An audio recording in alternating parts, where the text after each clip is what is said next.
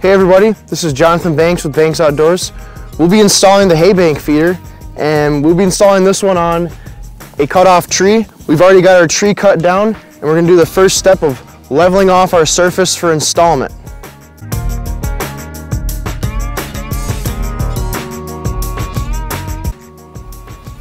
When installing the brackets, the longer side will lay flat against the haybank and the shorter side will be vertical.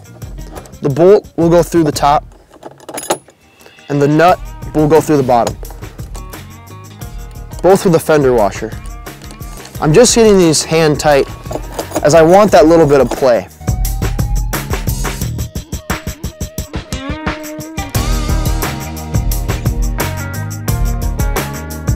We've got our brackets installed. Now we're ready to get the haybank on top of the tree.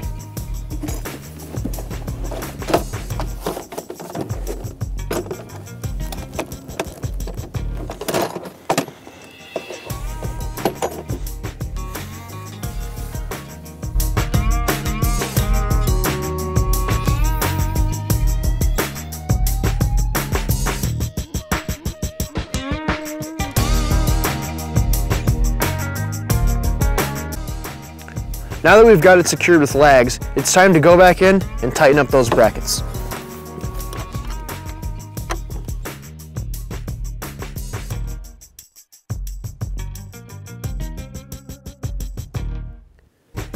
Everything's all tightened up.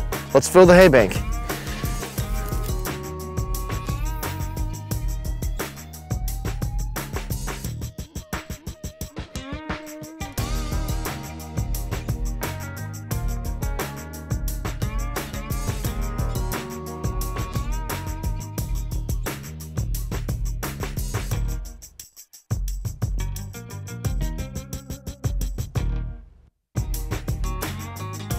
Now that our haybank is successfully installed, we're ready to start feeding animals off of our elevated hay bale.